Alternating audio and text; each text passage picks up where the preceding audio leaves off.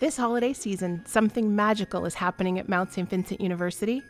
In celebration of our 150th anniversary, a time capsule stored within the walls of Everestus Hall since 1993 was opened earlier this year, unlocking a delicious piece of our past. This recipe for oatmeal crisp cookies was crafted by the late Anne Marie MacDonald, an alum of the class of 1965 who went on to become the alumni president in 1987.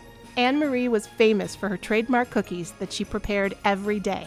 Captain Crow is spreading joy and holiday cheer by baking and leaving these delightful cookies all around campus. These oatmeal crisp cookies are not just a treat for the taste buds, but also a reminder of the lasting connections that make our university a home.